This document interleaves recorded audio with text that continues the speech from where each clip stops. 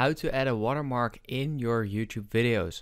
So that's what I'm going to show you guys in this video. So let's get started right away.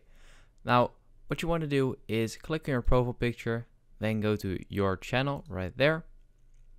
Once you're here, you want to click on the customize channel. And this will open up the sort of like new channel customization, the way it looks. And what you want to do from here on out is go to branding. And then right here, you can change your profile picture, your banner image, but also your watermark.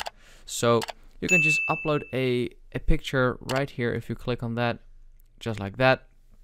And yeah, you can upload an image that's like 150 by 150, and it has to be a PNG or something like that. So that's basically it. That's how you can upload a watermark. Then it will just pop up on your videos, and yeah, that's it. So I hope this video helped you out. Please leave a like and let me know in the comments if it worked, and I'll see you next time. Have a good day.